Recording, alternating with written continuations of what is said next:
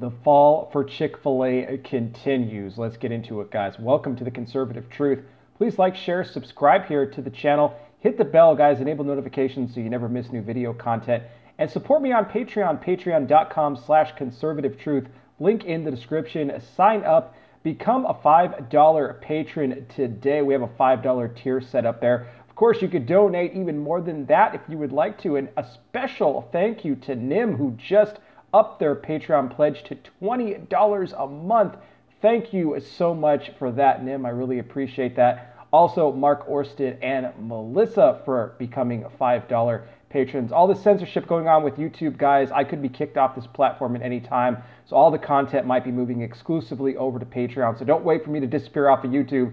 Go over to Patreon right now and sign up. I would really appreciate it. Now, what is going on with Chick-fil-A? I've been covering this ever since the big announcement on November 18th that they were dropping the Salvation Army and the Fellowship of Christian Athletes after donating to them for years. All of a sudden, they're changing their direction. They want to start donating to smaller charities, and one of those charities is Covenant House, which is they're a charity organization that helps homeless youth, but they advocate strongly for the LGBT community. In fact, so strong that they hosted a drag queen story event in New York not too long ago. So just know that this is the new partner of Chick-fil-A. Chick-fil-A is essentially endorsing Drag Queen Story Hour. Through their new donations, they're going to be making to Covenant House. This was a company that once stood on the biblical foundations of marriage between a man and a woman, and look what has happened since then. Not only that, but also it was recently discovered that back even in 2017, so you think this just recently happened, it didn't.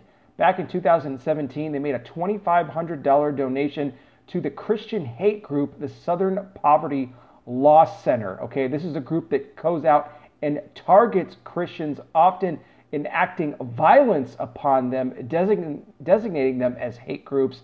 This is what Chick-fil-A has now become. Can you imagine, Chick-fil-A hosting a drag queen story hour at one of their restaurants? I mean, this is just sick what's happened with this company. And you know what, CEO Dan Cathy, you have to answer to God for this, because what you're doing to this company, you had all the support in the world. Everybody was on your side. No matter all the backlash that was coming your way, it didn't matter. I think God was blessing you, but now look what you've done. You've taken that all away. You've sold your soul to the rainbow people. And now I don't see any way out of this. Guys, let me know your thoughts in the comment section. Thank you so much for watching. I really do appreciate it. Again, check me out on Patreon, patreon.com/conservative-truth. I'll be back with more. You guys take care. Please be safe out there. God bless each and every single one of you, and I will talk with you soon.